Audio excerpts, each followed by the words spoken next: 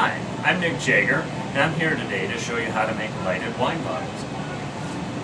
I have today a drill, 4 different size drill bits that drill glass. They're specific bits for glass. I have the lights, a glue gun, and of course an empty bottle with some crystal fill, as well as some safety glasses. When you're ready, we'll get started. Alright, I've put in my smallest glass drill bit inside the drill.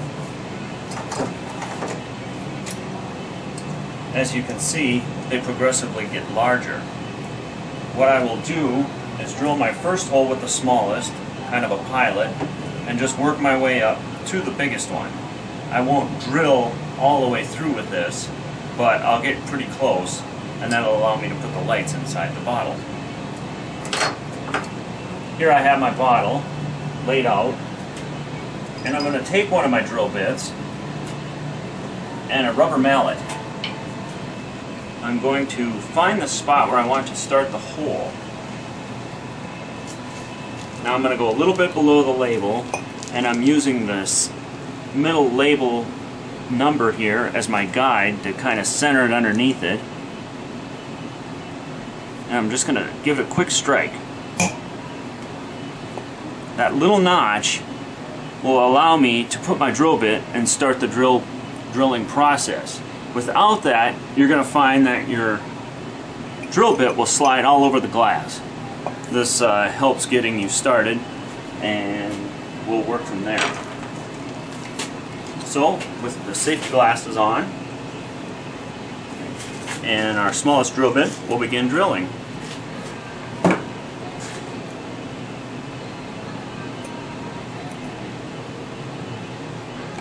You want a slow, steady speed, so I kind of pull the trigger in just a hair to get it to go.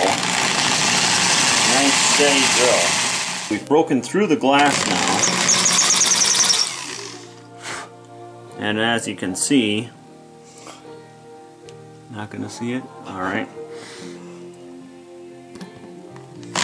Once you're through, things start to pick up speed-wise. Again, I'm keeping a constant slow speed. I'm not putting much pressure on this. If you feel it start to chatter, you want to slow up a bit too. You don't want the glass to get too jagged. You'll break it for sure. There, we're through with the first drill bit now.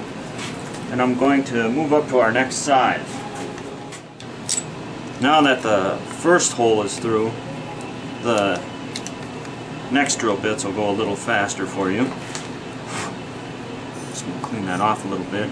As you can see, the first one went through. Gave us a nice perfect hole. Now we're ready to go and try our second size. And there, we're through with the second drill bit. Moving on up to our third. That went a lot faster than the first one. You just got to be a little patient with that one. And everything that follows just goes that much easier.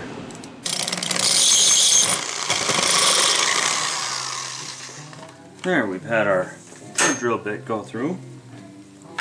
And now we're going to move on to our last one.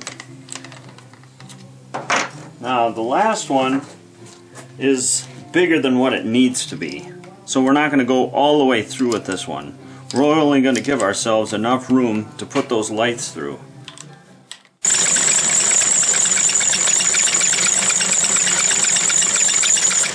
Alright, we've gone in a little ways with the larger drill bit, and now we're going to make sure that our hole is big enough. We're going to take our lights out and just kind of give it a trial run. If you find the end, the first one usually goes through pretty easy. But the true test is the second one, which has to have both the cords go along with it.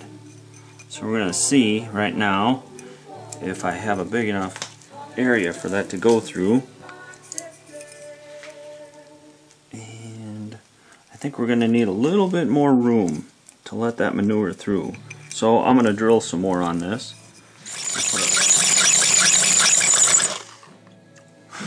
Alright, we're going to try this one more time. See if our hole is big enough now. Again, the first one goes through fairly easy. Now we're going to try our second one with both the cords up by it. And it's through. I'm not going to push it all the way through because I'm going to clean up the bottle now before I put the lights in. So, alright, we've cleaned up our bottle now. And we have all the dust and such off. We have our hole that's the size to fit our lights in.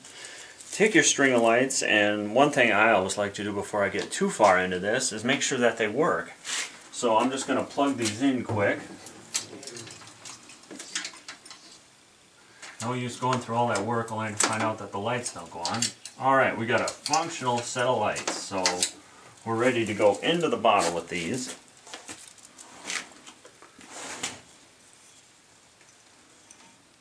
First one slides in fairly well, and then the second one you'll want to align the cords just such so you can push it right through. Alright, we're up to our last one.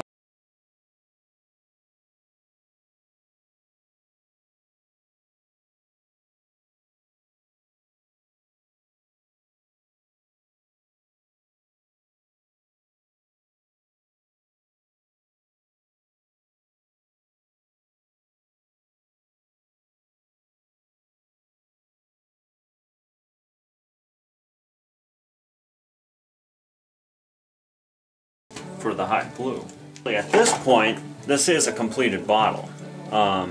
You may have seen some of these in craft and hobby shows, craft fairs, where it is just the lights inside the bottle, and this would be a done product. But I take it a step further, and I put crystal fill in it. So, in order for it not to come out the bottom, I'm going to use a little hot glue down here at the bottom, in and around the cord to kind of plug the hole. Alright, now that our glue's dried, I'm just going to take this excess off here.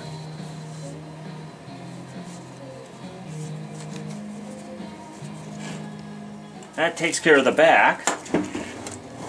Now we're ready to put in the crystal fill. The crystal fill is an option that I use, and again, it isn't necessary, but we're open to other suggestions that you might want to incorporate with your bottle. We've been toying with the idea of Christmas tinsel and putting that in as well.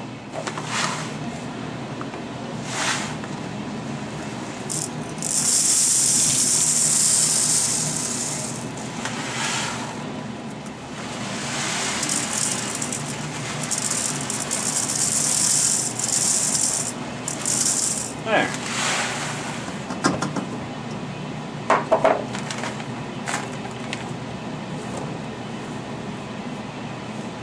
There you have it. And we'll put our cork in. And that is a finished product.